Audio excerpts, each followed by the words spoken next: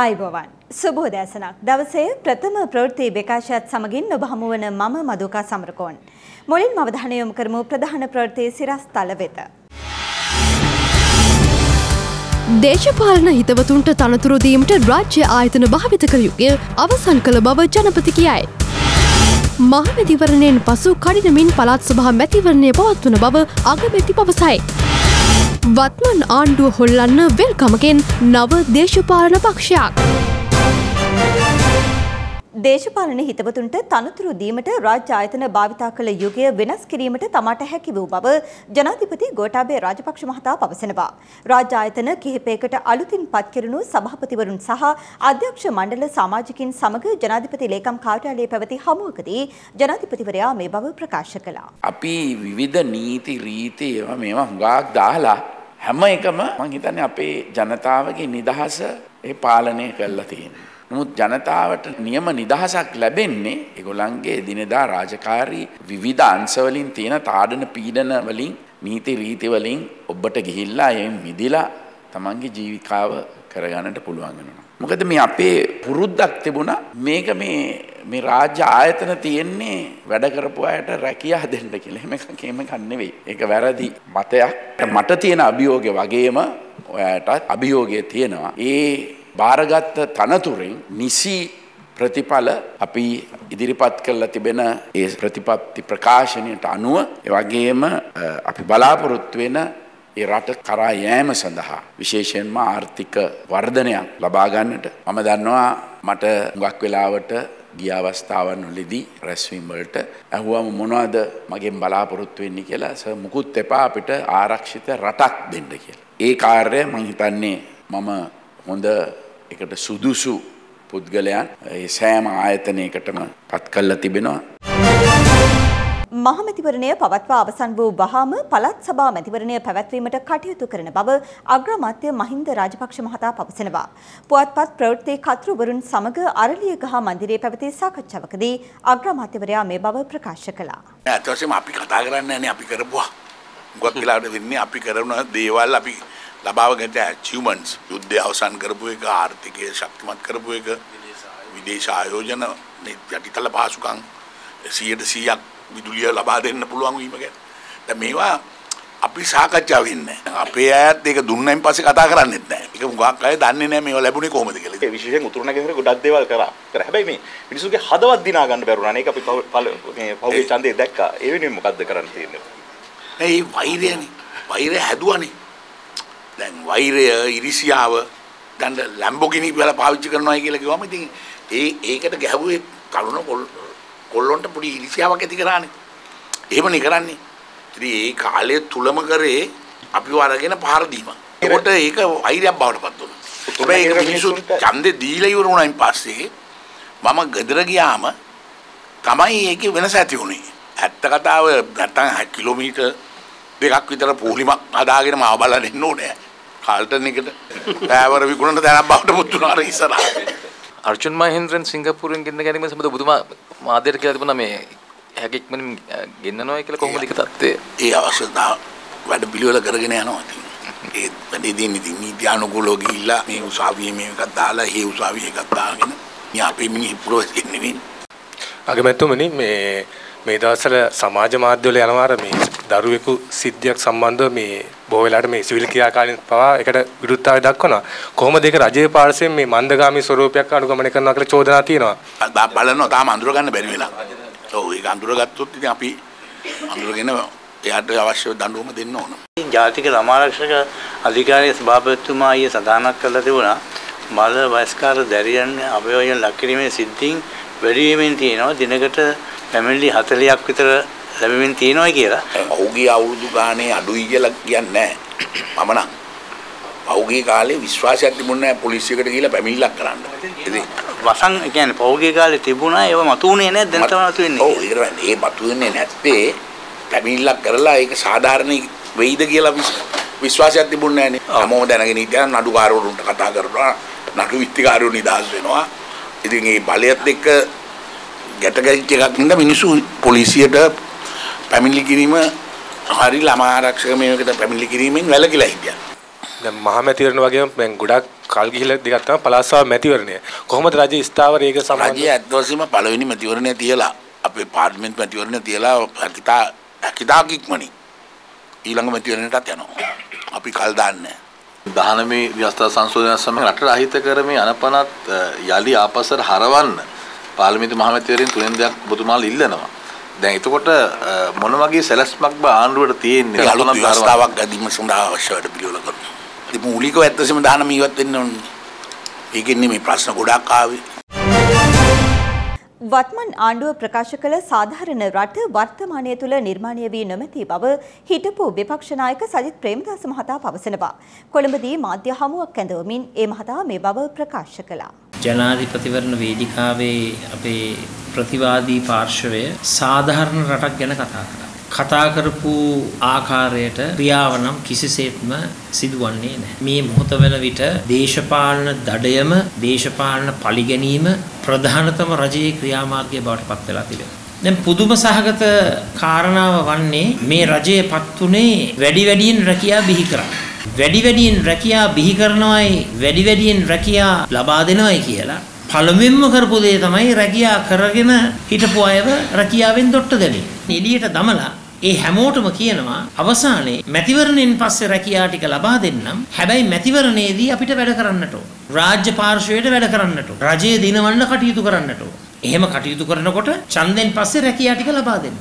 දැන් මම අහන්න කැමතියි මේකද මේ සෞභාග්‍යයේ ඉදිරි දැක්ම හැටියට රටට ඉදිරිපත් කරපු ඒ ප්‍රතිපත්ති ප්‍රකාශනයේ ක්‍රියාදාමය. දැන් රස්සා කර හිටපු අයව ඒ රස්සා වලින් රැකියා වලින් එළියට දමලා දැන් අරගෙන යනවා රැකියා ලක්ෂයේ රැකියා 1,50,000 යොවුන් පරපුර රවටන රැකියා ෆෝම් කොළ ව්‍යාපෘතිය. මම නෙවෙයි කියන්නේ රාජ්‍ය පාර්ශවයේම සමාජිකයෙක් කොහොම හරි දැන් ෆෝම් කොළ ජාවාරම දැන් එළියට ඇවිල්ලා තිබෙනවා. රැකියා ෆෝම් කොළ සූදුව හැම දෙයක්ම මානසික මුහුණුවරකින් ක්‍රියාත්මක කරනවා කියන්නේ. දැන් මනුෂ්‍යත්වයේ රජ වෙන නිසාද මේ දසදහස් ගණනින් රැකියා අහිමි කළේ. මේක තමයි වියත් නාඩගම කියන්නේ. 69 ලක්ෂයක් වියත් නාඩගමට රැවටුණා. අද අපේ රටේ සමස්ත ජනතාවම ප්‍රේක්ෂකව හැටියට බලාගෙන හිටපු අමාත්‍යවරයෙකු වූ කුමාර වෙල්ගම මහතාගේ නායකත්වයෙන් නව පක්ෂයක් එළිදැක්වීම ඊයේ දින සිදු වුණා. එම පක්ෂය නම් කර තිබුණේ නව ලංකා නිදහස් පක්ෂය ලෙසයි. නව ලංකා නිදහස් පක්ෂයේ සමාරම්භක උත්සවය එම පක්ෂයේ නායක කුමාර වෙල්ගම මහතාගේ ප්‍රධානත්වයෙන් පිටකොට්ටේදී සිදු කෙරුණා.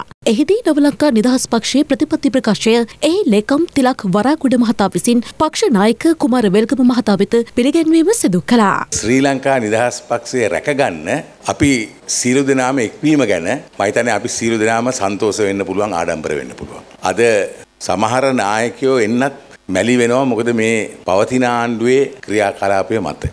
අපි කවදා හරි මේ දැන් වැටිලා තියෙන මේ විකුණලා තියෙන ශ්‍රී ලංකා නිදහස් පක්ෂය අපි කවදා හරි ගොඩ ගන්නවයි කියන ඒ තේමාව උඩ තමයි අපි සියලු දෙනාම ඇවිල්ලා තියෙන්නේ. ශ්‍රී ලංකා නිදහස් පක්ෂය තමයි අපේ ඔළුවේ ඉන්නේ. අපි ඒක ආරක්ෂා කරන්න ඕනේ. ඒ ආරක්ෂා කරේ නැත්නම් මං හිතන්නේ මගේ නායකතුමිය වන අද අපාතරින් නැති වුණත් සිරිමාව බණ්ඩාරනායක මැතිණියට අපි කරන ලොකු ද්‍රෝහිකමක්. චන්ද්‍රිකා බණ්ඩාරනායක කුමාරතුංග මැතිණිය එතුමියගේ ආශිර්වාදය ලබාගෙන තමයි අද මේ පක්ෂය අපි මෙතනට ගෙනාවේ.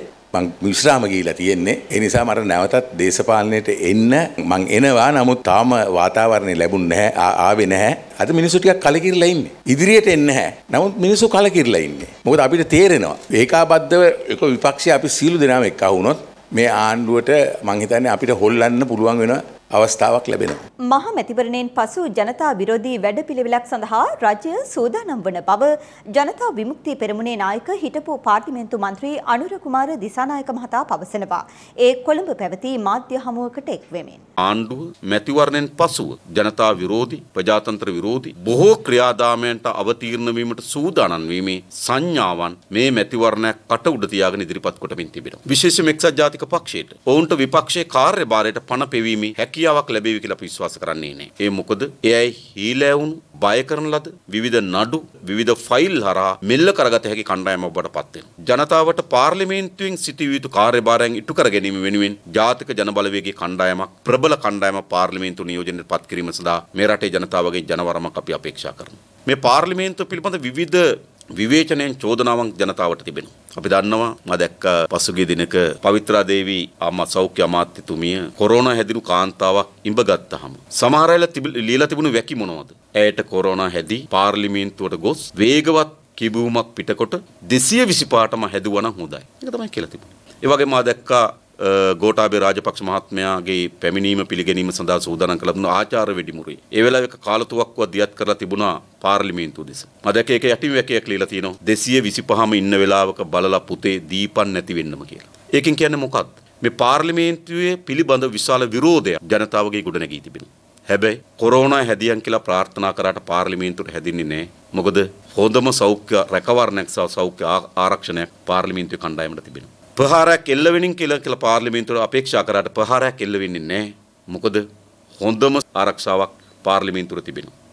හැබැයි දැන් ජනතාවට අවස්ථාවක් ලැබිලා තිබෙනවා පාර්ලිමේන්තුව පිරිසිදු කරන්න. ඒ පාර්ලිමේන්තුවට පැවරී තිබෙන කාර්යභාරය, පාර්ලිමේන්තුවෙන් ජනතාව අපේක්ෂා කරන ආදර්ශය, පාර්ලිමේන්තුවෙන් ජනතාව අපේක්ෂා කරන ප්‍රතිපත්තිගරුකභාවය රකින්න ඕන නම් මෙවර පාර්ලිමේන්තුවට ජාතික ජනබලවේගයේ ප්‍රබල කණ්ඩායමක් පාර්ලිමේන්තුව තෝරාපත් කරගත යුතුයි කියලා විශ්වාස කරනවා.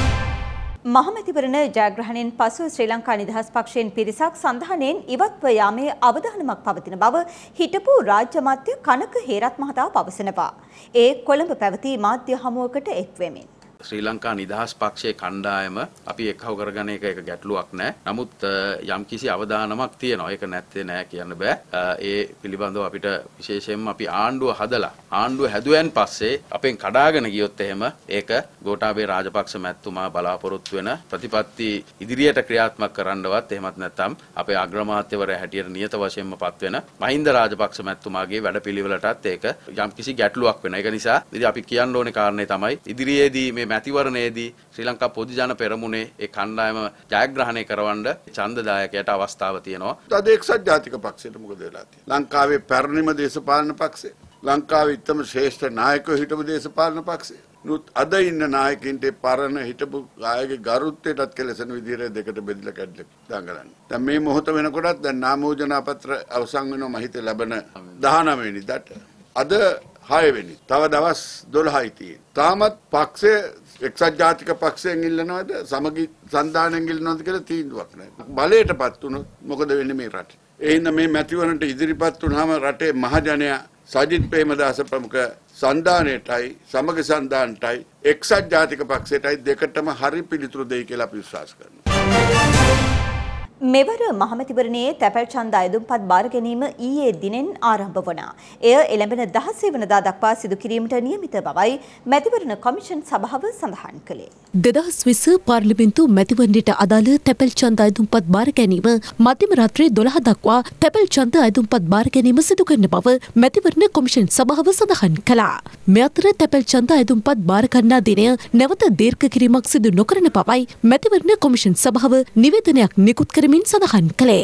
මෙවර පාර්ලිමේන්තු මැතිවරණය අප්‍රේල් මාස 25 වනදා පැවැත්වෙන අතර තැපැල් ඡන්ද විමසීම පැවැත්වෙන දින මැතිවරණ කොමිෂන් සභාව විසින් මේ දක්වා ප්‍රකාශයට පත් කර නැහැ. මැතිවරණයට අදාළ නාම යෝජනා බාර ගැනීම ලබන 12 වනදා සිට 19 වනදා දක්වා සිදු කරනු ලබනවා. ඒ අනුව මේ වන විට නාම යෝජනා කැඳවීමට අදාළ කටයුතු ඒ දේශපාලන පක්ෂ විසින් සිදු කරමින් පවතින බවටයි තොරතුරු වාර්තා වන්නේ. එම පුවතත් සමගින් අපගේ උදෑසන ප්‍රවෘත්ති විකාශය නිමවට පත්වනවා. තවත් උණුසුම් පුවත් දැනගැනීම සඳහා පිවිසෙන්න www.siyathanews.lk අපගේ වෙබ් අඩවිය වෙත. අප නැවතත් හමුවන්නේ මධ්‍යහන 12 ප්‍රවෘත්ති විකාශයත් සමගින්. සුබ දවසක්.